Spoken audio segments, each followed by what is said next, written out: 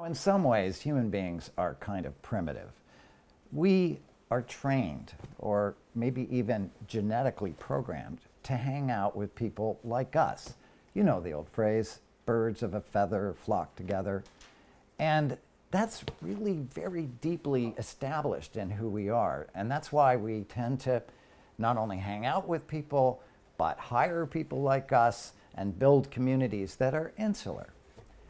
Now, we can understand that, but that's not what we need in a modern world when we are surrounded by an unbelievable wealth of human beings with different insights and different skills, and a wonderful alternative set of experiences that can enrich us. Now, unfortunately, though we have made progress, there's still too many communities, including, unfortunately, the Democratic Party, that have remained too insular. Too much about business as usual. Too much about those of us who worked together 40 years ago who are still working together today. And we need to train ourselves to move away from that, to be truly welcoming. It's not enough to say, well, if somebody came along, we'd welcome them. You have to go out and recruit. You have to go out and explain. And more than anything, you have to go out and listen to what people are saying. Now, what that means is, for example, in hiring, or in recruiting for the state committee, you need to go into networks that you might not be familiar with. And that means perhaps going to historically black colleges and universities. It might mean going to community groups. It might mean going to folks who are at the center of communities of color. It might mean hiring someone with a disability. I can say, as someone with a disability myself, many disabled people are unemployed or underemployed, and we don't think of them automatically. We also, as chair, I think we should have honest conversations about unconscious bias. We need to have diversity training, even anti-oppression training. Now, to those of you who say, what is that? That sounds really scary. It's not. It just says, where did you learn about other people? And how have you reacted? How did your parents react? What have you learned about others who are different?